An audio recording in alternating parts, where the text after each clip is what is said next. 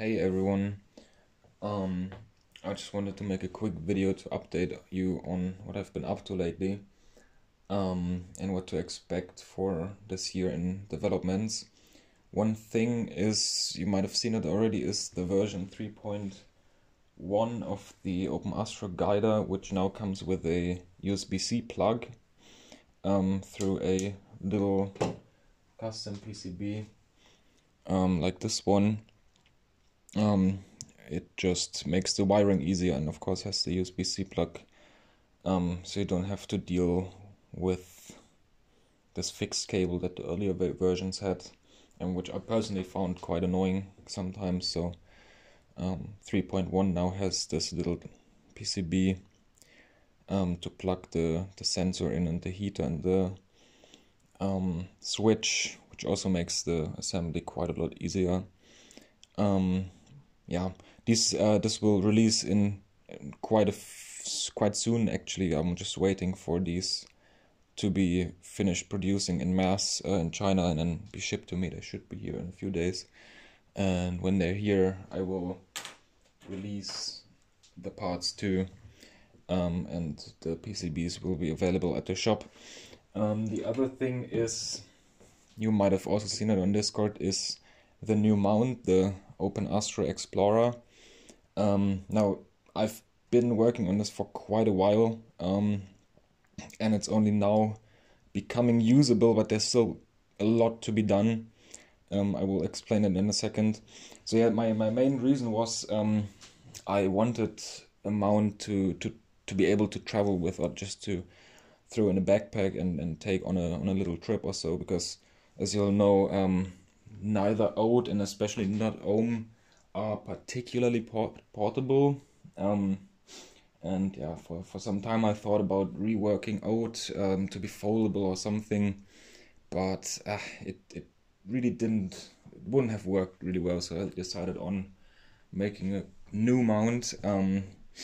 And this one is actually inspired by Ohm's declination axis. So it's essentially Ohm's declination axis put into a mount. You have the two 6012 bearings as the main bearings, with a 4040 extrusion in the middle, and then just the 2020 bolted on top for the RA axis. And yeah, I just noticed on OATs that this configuration is quite sturdy, so I thought I'll just use it for its own mount, and get a way smaller form factor this way.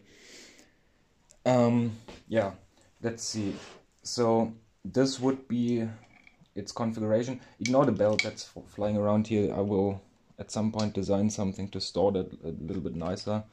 But yeah, this would be the configuration, how you would transport it. So quite small compared to the other mounts actually.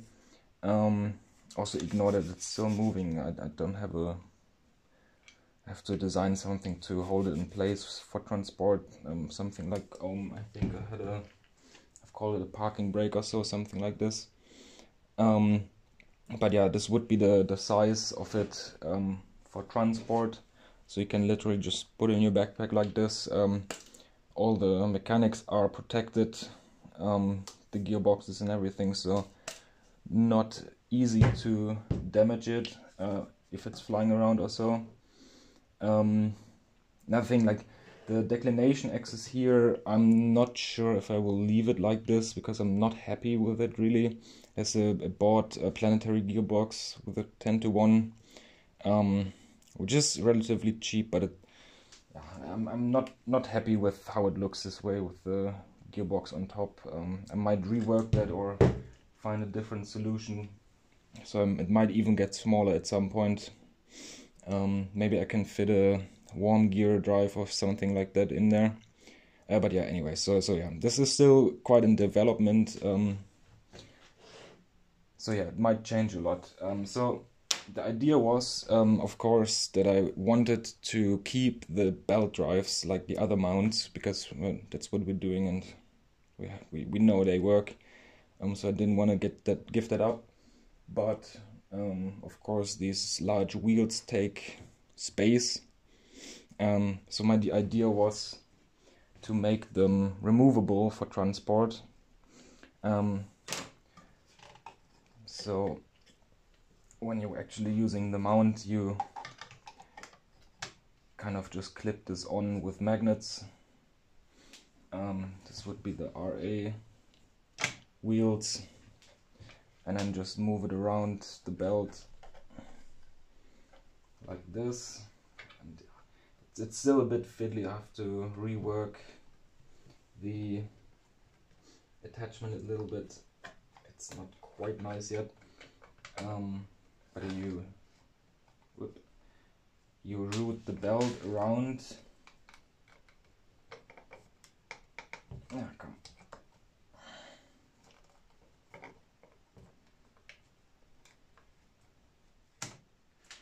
Like this, and then the belt tension will hold the two parts in place well enough, so they don't randomly fall off. And then you can tighten this little holder here with a screw. These screws will be thumb screws in the end, so you don't need tools in the field. So something like this. I just didn't have the proper length in right now.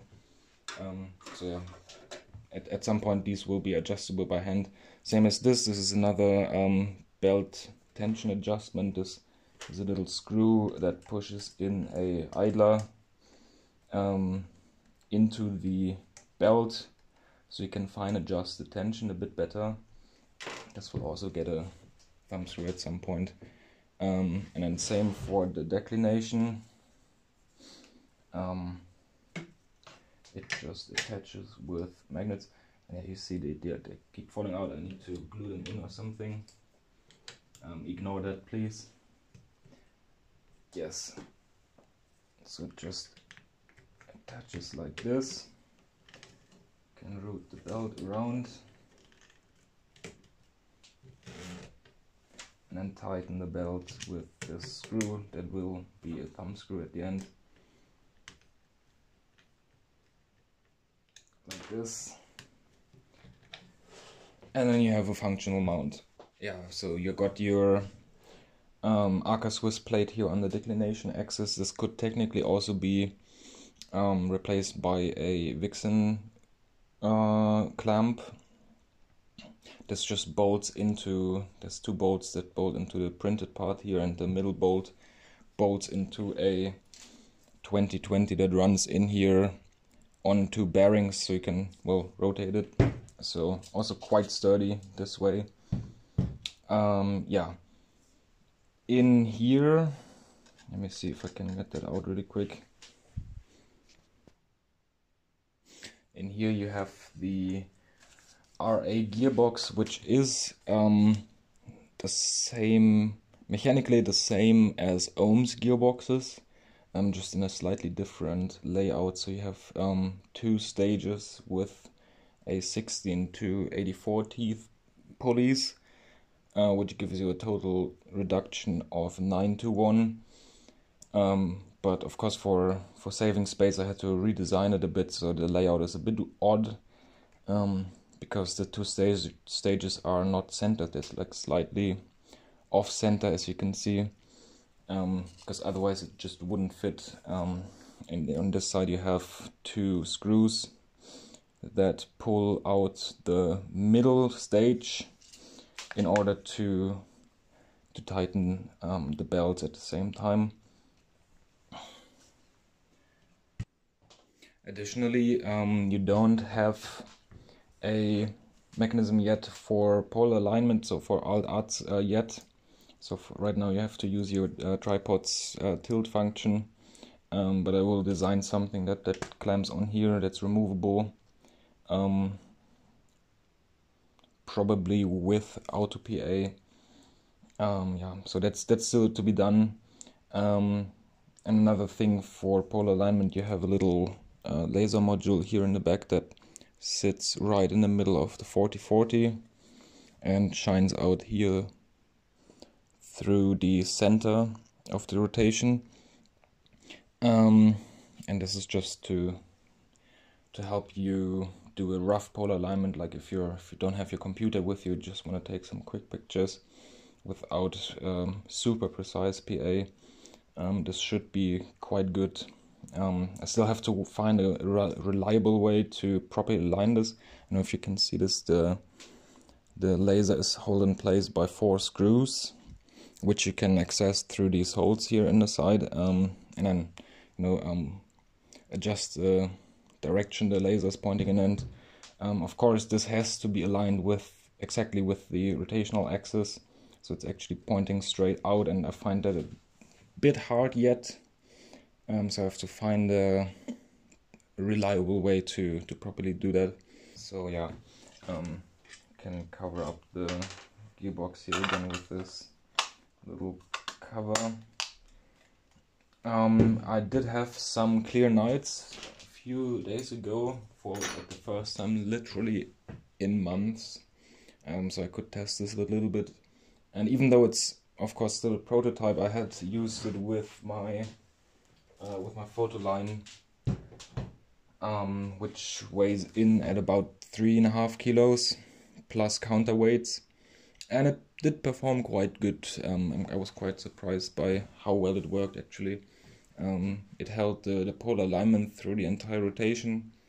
The guiding worked decently well. It ran at around 1 arcsecond RMS, plus minus, and even untracked it worked.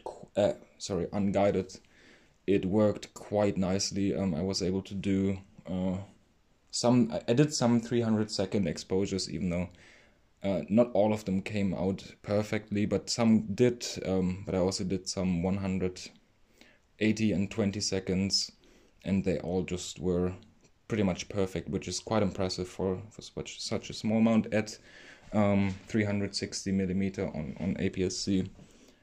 So quite nice. Yeah, counterweight. Of course, if you're using a heavier scope like this on this, you will need a counterweight, which is pretty much like ohms counterweight. So it's a 2020 bar that just bolts on here, and you can attach like random sports weights, which are way cheaper than the Astro weights, of course. And yeah, this worked quite well on Ohm too. These weights are quite cheap, and you can get them in the necessary sizes. I think here in Europe they have a diameter of 30 millimeters, and then in the US you would need a 2-inch diameter, but they are quite available and cheap, so that's nice. And then you can use heavier scopes on this too for smaller weights. If you just have your DSLR here with a 50 millimeter, I don't think you will really need a counterweight. It should be fine just without one. And then as you'll note, there are no electronics yet, so the cables here from the motor are still flying around, and I will probably have to design like a custom PCB. I will probably do an ESP32, like plug-in board or something for the drivers and everything, because, well, yeah, if you see the MKS, there's just no reasonable space to put this anywhere without making the whole mount way bigger. Even Arduino Mega doesn't really fit anywhere, so I will probably go for an ESP with a custom PCB that just plugs in. And this should have space. I already measured it out. There should be space here in the base for the electronics, so it wouldn't really make the mount even bigger. And then of course I can hide the cables in the printed parts so they don't stick out and everything. And just for a comparison, how big this mount is, I can put it out here next to it, so you can see it's actually quite a bit smaller and more compact. But to be honest, it's not super lightweight. It probably weighs roughly the same as Ode. It weighs about 3 kilos. I think Ode also weighs like that, which is due to, of course, the huge 60-12 bearings and everything, and the motors, they are quite heavy, but it also makes the whole design, you know, nice and sturdy. It really feels like you're having something in your hand, you know. It's not flimsy at all. So that's nice. So yeah, I will probably need some more months on this design until it's like a version 1.0 release. But there are the files already on GitHub. If you're brave enough, you can already build it in this stage. Although the usual beta warnings apply, because I will change quite a lot on the design, and you would have to reprint quite a lot, and there's also no guides or anything.